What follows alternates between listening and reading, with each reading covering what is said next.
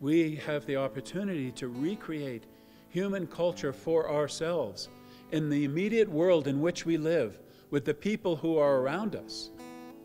But it does take some courage.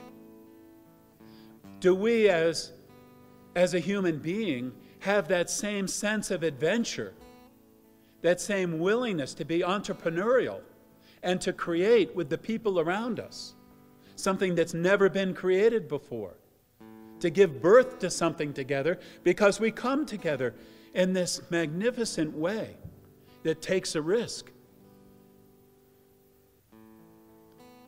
Are we anteing up in this great card game of life?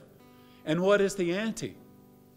The ante is the earthly seed that we have to give at every level, physically, mentally, emotionally, spiritually. There's an energy and an intelligence that animates the earthly seed internally from the stream of the heavenly seed, which carries heavenly intelligence, innate intelligence. And I say, if we're open to do it, we know how to do this stuff. Or at least something in us knows how to do it. We know what to bring to another person, or to a situation, or to a collective of people, or at least something in us knows how to do that. But we have to connect.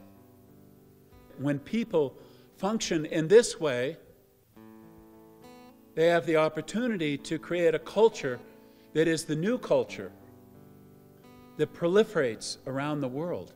And in fact, that's exactly what we're doing.